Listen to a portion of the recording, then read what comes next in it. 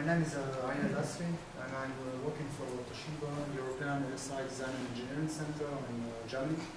I'm taking care for mobile SoC product definition and whatnot, and especially taking care for UniPro related application. So I'm going to give you a short overview on the UniPro working group. So UniPro, so what is UniPro at all? So UniPro is coming from unified protocol. Why unified? So unified is because the protocol is actually application agnostic. So we don't care if we transport video data, whatever processor intercommunication data, we don't care about it. We can transport everything.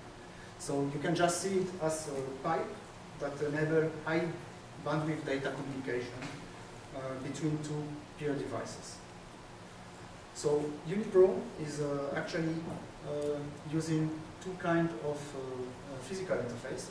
It is using DeFi or MIPI. And when using UniPro with DeFi interface, we call it UniPort D. And when using UniPro with the MIPI interface, we call it UniPort M. So this is why you see everywhere here written UniPort. So this diagram shows an example of usage of UniPro interface in mobile system. So the first application that is going to be using UniPro is interface to mass storage devices. This is also a UFS interface, which is being defined by JDEC. Other kind of interfaces that are going to use UniPro are TSI2, which is a next generation display interface, or CSI3, next generation camera interface, also using UniPro. Also, you can see here a UniPort link between application processor and coprocessor. So, for example, extending the capability of the application processor with additional features, maybe graphical features or something like that. What is not really seen on the picture, but actually is there, is that each of these devices may contain a UniPro switch, because UniPro is able to support a network architecture.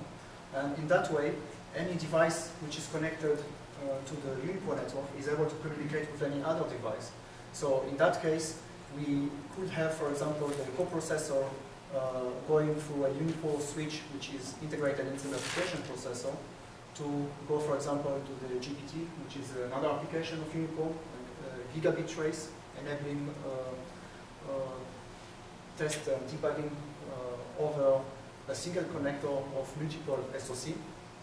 Or, for example, having application processor accessing the mass storage device via this interface. So in that case, we would have, of course, only mass storage device only here and not here. So, but make it seamlessly. Other kind of application that can use UniPro are wireless high bandwidth communication, like wireless LAN, wireless gigabit, or transfer jet.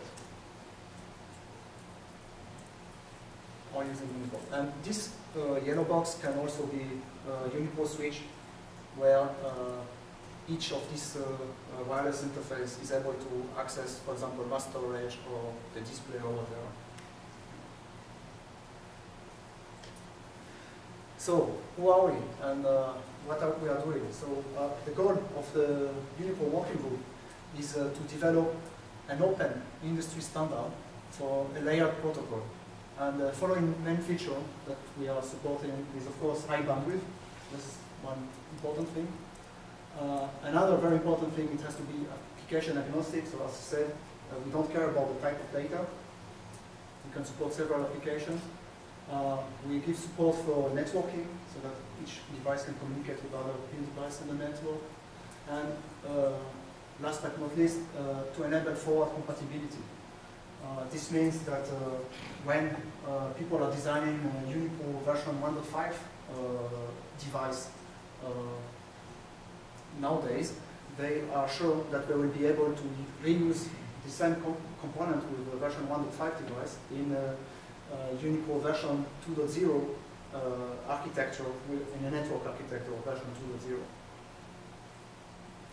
2.0. Another important task for the working group is to maintain the documentation. So we are doing a specification in two ways. So we have a textual specification. This is quite usual, what people tend to usually have at the table. But we also, in addition to that, we have a formal normative reference model described in SDL language. And both documents are the specification of UniPro. Of course, we maintain frequently asked questions, so a lot of questions about UniPro. And we maintain test specification. And this is also a very important part because this document describes what are the test items required for conformance testing. And of course, also we have to maintain a roadmap about which UniPro feature is going to come when and by which version.